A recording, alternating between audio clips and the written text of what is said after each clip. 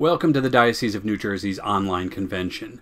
This is a new way of doing things for all of us, but we've made this video to help explain what to expect and how to do some of the things you need to do. For most of the day, you'll be doing exactly what you're doing now, watching and listening. Maybe sometimes a bit of praying and worshiping. There are times, though, when you'll need to be a more active participant.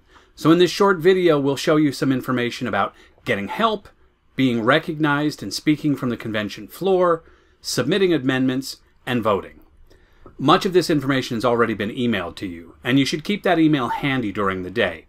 But I'm hoping you'll find it all more memorable hearing it from me. If you encounter difficulties during the meeting, you can reach out to organizers in a couple of ways. Send an email to info@dioceseofnj.org, or send a chat message here in Zoom to me or to one of the other meeting hosts. Note that chat is disabled for anything other than messaging the hosts.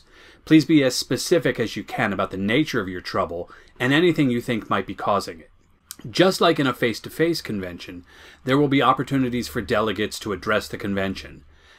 But also just like at a face-to-face convention, these must be tightly controlled to avoid chaos.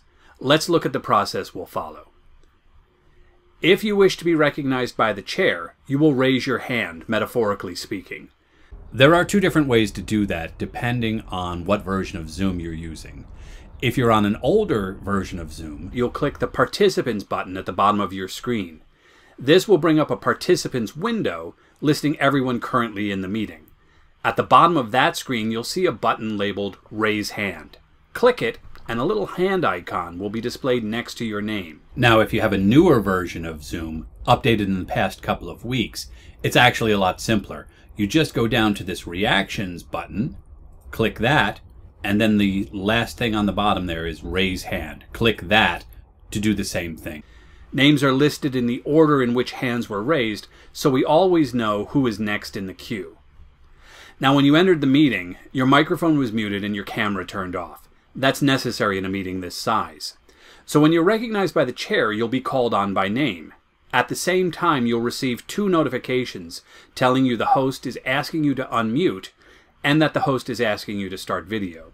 Click the appropriate buttons on your screen so we can see and hear you. As in other conventions, you'll have a maximum of 3 minutes to speak. At the end of 3 minutes, you will be muted again. By the way, we'll use that same method of raising hands when the bishop calls for motions and seconds from the floor. When resolutions are being considered, you have the option to submit amendments to be considered. In a face-to-face convention, you would have filled out a paper amendment slip with the exact nature of your amendment. We'll do something similar in our online convention. Simply email your proposed amendment to info@dioceseofnj.org. We'll have a full presentation on the voting process, but there are just a couple of technical things we need you to know to make things go smoothly. For some folks, it may be a little bit confusing, but I promise you it's actually pretty simple. If you're using the same device for viewing the Zoom meeting as what you're using to vote on the voting company's website, you'll need to know how to switch back and forth without actually leaving Zoom. Most likely, the Zoom meeting is in full screen mode on your computer right now, meaning that the Zoom is taking up your entire monitor. Before you can switch to your web browser or your email, you need to come out of full screen mode.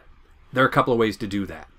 You can hit the Escape key on your computer's keyboard, you can use your mouse to double-click on your Zoom screen, or you can click the Exit Full Screen command in the upper right of your Zoom window. You should be aware, though, that the command will not appear if the meeting is currently doing a screen share of a presentation. The other methods will always work. Once you're no longer in full screen mode, you'll have access to your computer's icons for other programs. On most computers, that will appear at the bottom of your screen, though you may sometimes see it at the top of your screen or even at the side. It'll look similar, but not the same to what you're seeing right here on my screen. You were emailed your voting credentials. The easiest way to get into the voting website is to open that email on your computer. Use the program icons on your screen to access your email. Once you switch out of Zoom, you'll still be able to hear the meeting. You haven't left, you've just switched to another program. Once you have the email open, you can essentially ignore the first part with your elector ID and password and go straight to your unique voter link. Clicking this link automatically logs you in on the election's website and presents you with the votes that are currently available to you. On the website, submit your vote, and then you're ready to come back to Zoom. To do that, click the Zoom icon in your toolbar. Your icon should look a lot like this, a white video camera in a blue background. We're only using the voting site for more complicated votes, ones for which there are multiple options, or we need to record percentages of clergy and lay votes. On simpler votes, the ones we usually do by voice acclamation, will stay right here in Zoom. When the bishop calls the question, a poll will automatically pop up on your Zoom screen. We'll give you a short time to click your choice and submit it using your computer's mouse or your device touch screen. We will announce when voting is ending, and then results will immediately display on your screen. Click the red button to close that screen so you don't have to see it anymore. So those are the highlights, the most important things you need to know to help you participate in the online convention. We're all new to this, and it's to be expected that we'll have a few glitches along the way. Please be patient, and please reach out if you need help through chat or through email. Thank you for being here, and thank you for your service today and every day.